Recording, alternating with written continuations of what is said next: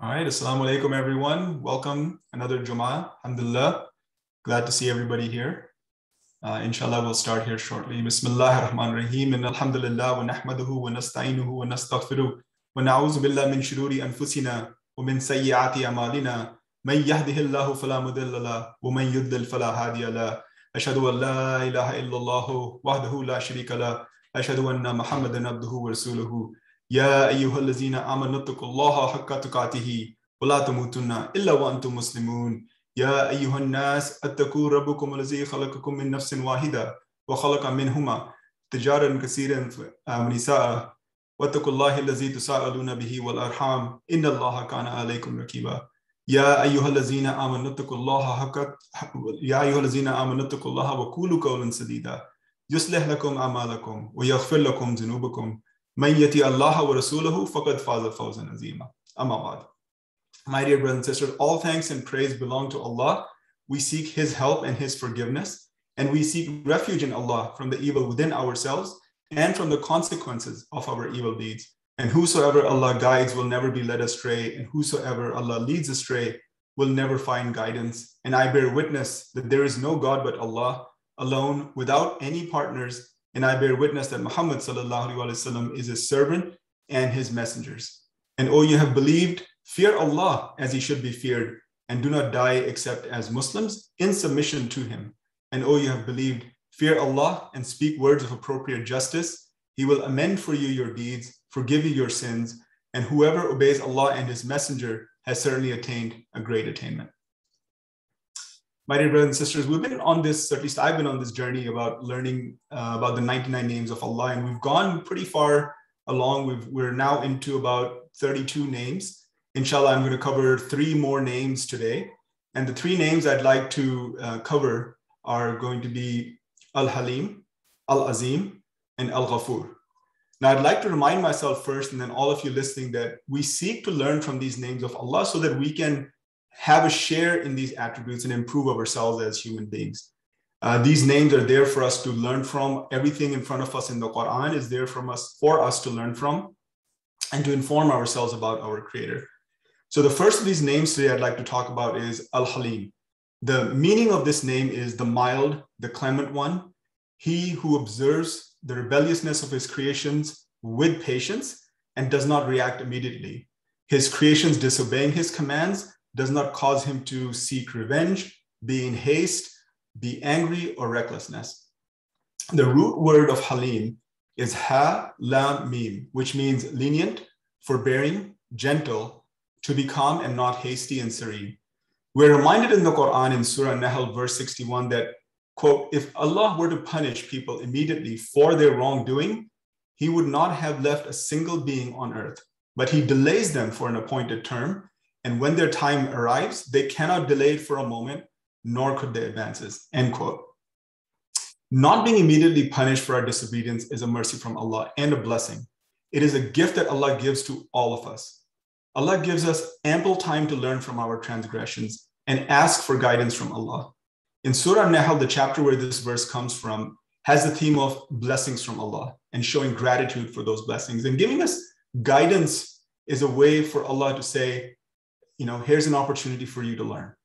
And letting us know about what is good for us through scripture is also a blessing for us, because Allah is now saying, here's the guidance I want you to follow. And in all the examples we find in the Quran, whenever there were people who were destroyed by Allah, we take Lut alayhi salam, for example, or Noah, for instance, or any of the other prophets, there was a period of time in which Allah said, here's guidance for you, here's guidance for you, here's guidance for you. Follow what your prophet is telling you. I have commanded him to give you the right message. So all of those are opportunities for us. And Allah is constantly reminding us of these and saying, there is a day of judgment. Here's an opportunity for you to come back on the straight path, because Allah wants to forgive us. In verse 63 of Surah Nahl, Allah also mentions that by Allah, we have surely sent messengers to communities before you, O Prophet, but Satan made their misdeeds appealing to them. So he is their patron today, and they will suffer a painful punishment. So a reminder again from Allah subhanahu wa ta'ala that the day of judgment will come when we will all be held to account for what we used to do. And think about the last time when you did something intentionally that you knew was against the command of Allah. and think about the outcome from that experience. Now think about all the times when you did things that you knew were in disobedience of Allah subhanahu wa ta'ala, yet you still acted upon it. The question then becomes, importantly, did you go back to Allah and ask for forgiveness? So I like to remind myself first, and then all of you listening, that Allah subhanahu wa ta'ala is Al-Halim. He is the all-forbearing. He is patient. He is one who gives us clemency regardless of what we do. So we should always seek his guidance, and we should always be grateful for his patience. And the one who does not jump to punish every time his creations disobey him should be a sign to us that Allah subhanahu wa ta'ala is merciful first before he punishes. And we can learn from this attribute as well. You know, the capacity for patience, having that mild attitude with people, with ourselves, that's a quality we tend to praise in other people. When somebody demonstrates that to us, we are in awe most of the time. We find that this is a wonderful quality for all of us to have, but each and every one of us has different levels of patience. So we're all trying our best in some ways or another to try to be or try to emulate this particular attribute of having patience, having clemency, not just with others in our community members or family members or friends, or even what we find in the news media. Sometimes it's really hard to just kind of, you know, brush all that aside and you know, let our emotions kind of ride the day out. So we can always go back to the Quran, and we can always go back to the Hadith and find examples from this, from the Prophet ﷺ, because Allah reminds us that the Prophet ﷺ is the best example for us, no matter what the situation. And we can see this in one of the Hadiths when the Prophet ﷺ, whenever he's feeling distressed, he used to make this following dua. La ilaha illallah al-azim al-halim, la ilaha illallah rabbus samawati wal ardi, rabbul arshil azim. There is no one else worthy of worship except Allah, the most beneficent, the all-forbearing. And there's no one else worthy of worship except Allah, the Lord of the heavens and the earth, and the Lord of the magnificent throne. So the magnificent throne in this case is making reference to the throne in which Allah sits. We can't see it. And this kind of goes into the next name that I want to talk about today, which is Al-Azim, which means the tremendous, the magnificent, the mighty, the one worthy of extolment. And the root word of Azim is Ain Za Mim, which means to be great, to be large, to be big and vast, to be enormous in rank, honored and above imperfection. Now, for our consideration, we can think about this in two different ways. One of them is we understand the word great linguistically. It means something that's grand, something that's big, something that's magnificent to behold. So if we think about what we are able to see visually, you can think about examples like the whale or an elephant, or even when you look up in the sky, the portion of the sky we can see around us. I mean, we can visually take all that information in, and we can see the size, and we can see the scale, and we can imagine ourselves not being anything to that scale. So its grandeur is what captivates our attention, captivates our wonder. And the other way to think about this is that what is it that our sight cannot completely encompass, or we can't see at all? So think about if you were out in space looking down on the earth. You can see the whole earth, you can imagine the scale, and you can see how large it is, but you will not be able to see what is within every single inch of that sphere. It's not possible. And Allah subhanahu wa ta'ala knows this, and Allah subhanahu wa ta'ala is able to know what is there, but we are not able to comprehend that. So in that respect, Allah subhanahu wa ta'ala is also Al-Azim, the greatest, the most honored. And as a people, we may have to figure out some things on our own, but no matter how hard we try, not everything is within our purview or our grasp. We're also reminded about this in Surah Al-Baqarah, verse 255.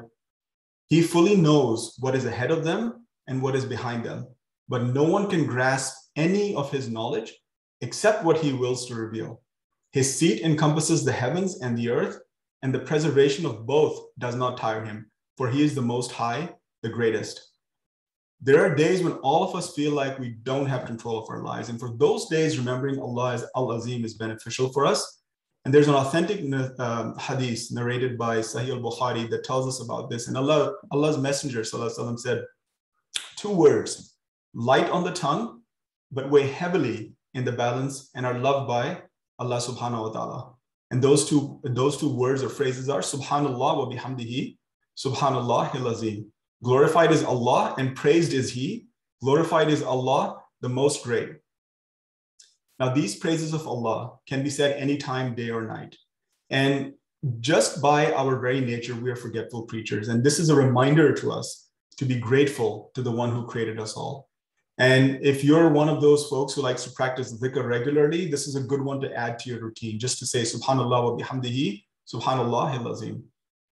And that constant reminder about Allah, that constant gratitude that if we give ourselves that, will be a way for us to just calm down and just kind of let things be and not let it bother us too much. So the last name I'd like to discuss with you today is Al-Ghafoor, the all-forgiving, the one who forgives time and again in perpetuity the transgressions of his believers. And the root word Ghafoor comes from Ghain, Fa, Ra, which means to cover, to veil, to conceal, to forgive, to cover something, to protect it from dirt. It's Allah's way of saying, I'm not going to let anything happen to this thing. And this is the same root word for another name of Allah subhanahu wa ta'ala, Al-Ghaffar. And we talked about this name some time ago, and that what it means is He is full of forgiveness. Now, if both Al-Ghaffar and Al-Ghafoor share the same root word, then what is the difference between the two? And it's a very subtle difference. Al-Ghaffar and Al-Ghafoor focus on the concept of forgiveness. And the difference between them is the difference between quality and quantity. So Al-Ghaffar is the one who forgives our sins no matter how many times we commit it, no matter how many sins we commit. And Al-Ghafoor is one who forgives the sin no matter how big it is. So if a servant of Allah repents, returns to Allah subhanahu wa ta'ala, Allah subhanahu wa ta'ala will forgive his servant. And this is mentioned to us in the Quran in Surah Taha, verse number 82. وَإِنِّي لَغَفَارٌ لِمَنْ تَابَ وَأَمَنَ وَعَمِلَ صَالِحًا ثُمَّ اهْتَدَى. But I am truly most forgiving to whoever repents, believes, and does good, then persists on true guidance. And Shaitan is always looking for ways to misguide us. Let's not fool ourselves about that. Always wanting to make sure that we fall into the same trap that Shaitan fall when he refused to bow in front of Adam alayhi salam. When Allah said to the angels, here I've created Adam, bow, and Shaitan refused. So he was from among the jinn who refused to obey Allah, but him having that status, being up there with the angels in front of Allah subhanahu wa ta'ala, tells us that he was somebody who was very much revered, at least at some level, to where he had this kind of audience and presence.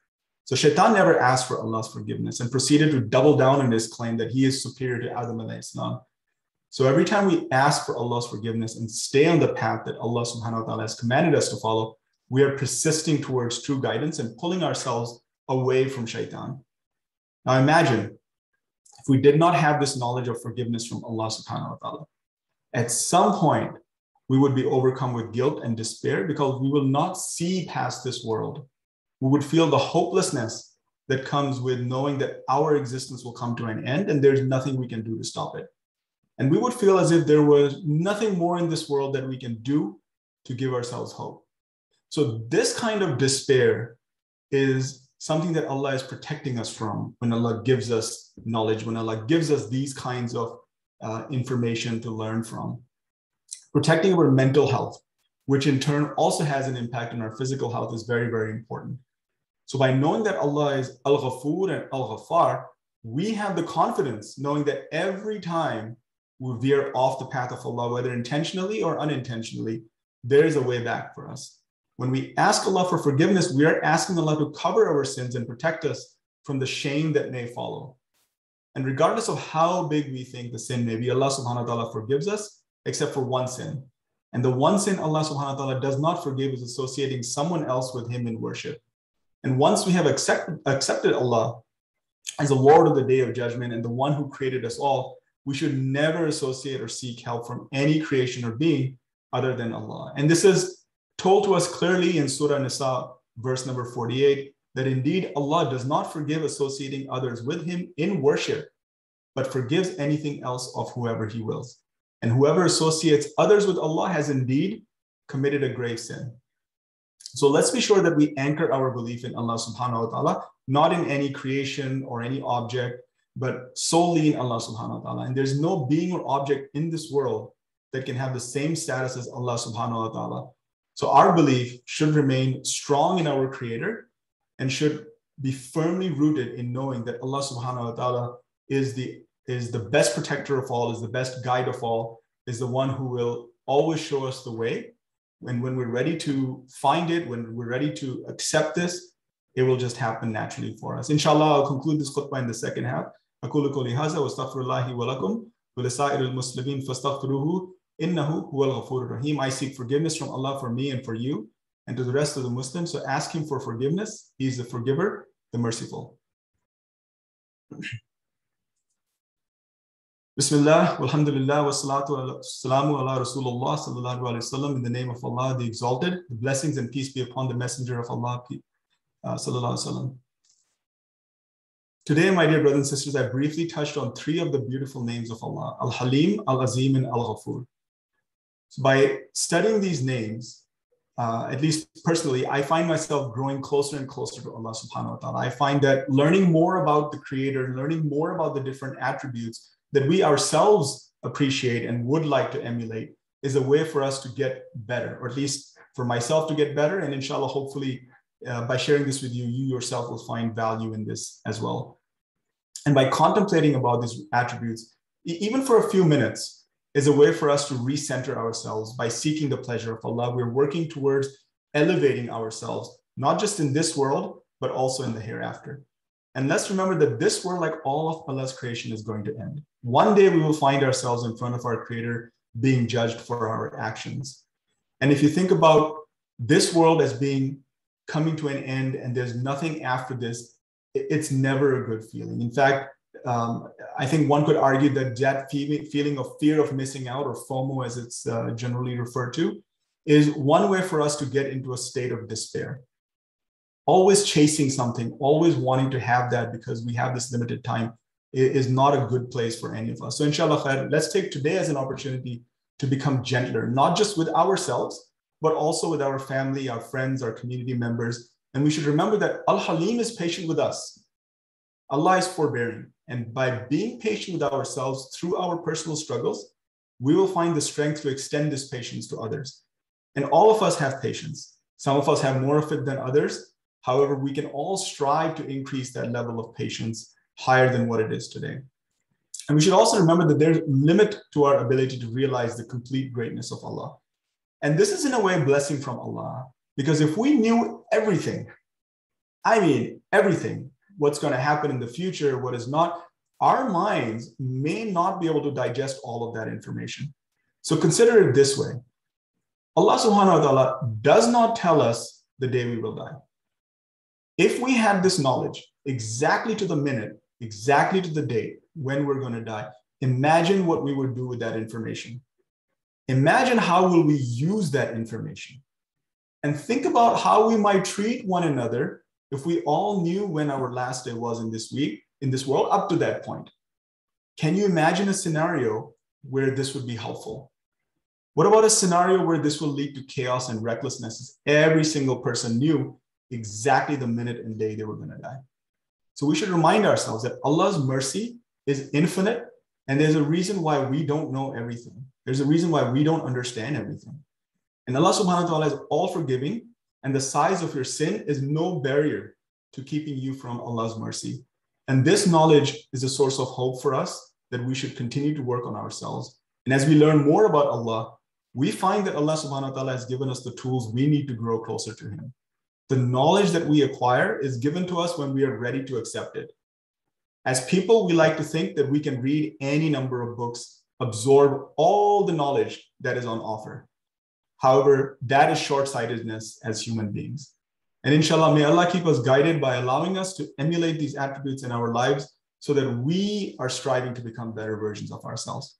So my dear brothers and sisters, I hope you found benefit from today's discussion. Let us all pray that Allah subhanahu wa ta'ala guides our hearts towards Him, and may we all find inside of our heart the strength to stay firm on the path of Allah. And may Allah forgive all of our shortcomings, for He is oft forgiving, most merciful. So let us pray that Allah, when we stray, please forgive us and do not let our hearts deviate after you have guided us. Grant us your mercy. You are indeed the giver of all bounties. O Allah, bless us with pious spouses and offspring who will be the joy of our hearts and make us models for the righteous. O Allah, please have mercy upon our parents and the believers on the day of judgment. Forgive our sins, absolve us of our misdeeds, and allow us each to die as one of the virtuous. O Allah, please guide the Muslim Ummah closer to you and protect us from those who lead us astray intentionally or unintentionally. And O Allah, please guard our health, the health of those who we love, and the health of those who endeavor to provide care and service to the members of our community who are in need. ربنا هب لنا من أزواجنا وذرياتنا قرة أعين واجعلنا للمتقين إماما. ربنا فاغفر لنا ذنوبنا وكفر عنا سيئاتنا وتوفنا مع الأبرار. رب اجعلني مقيم الصلاة ومن ذريتي. ربنا وتقبل دعاء. ربنا اغفر لي ولوالدي وللمؤمنين يوم يقوم الحساب. ربنا لا تزغ قلوبنا بعد إذ هديتنا وهب لنا من لدنك رحمة إنك أنت الوهاب. ربنا عليك توكلنا وإليك أنبنا وإليك المصير. ربنا لا تجعلنا فتنة للذين كفروا واغفر لنا ربنا إنك أنت العزيز الحكيم. إن الله يأمر بالعدل والإحسان وإيتاء ذي القربى وينهى عن الفحشاء والمنكر والبغي يعظكم لعلكم تذكرون فاذكروني أذكركم واشكروا لي ولا تكفرون. Ameen. My dear brothers and sisters, I'd like to conclude this khutbah, inshallah. I wish you all a blessed Jummah, and I hope you benefit from this information.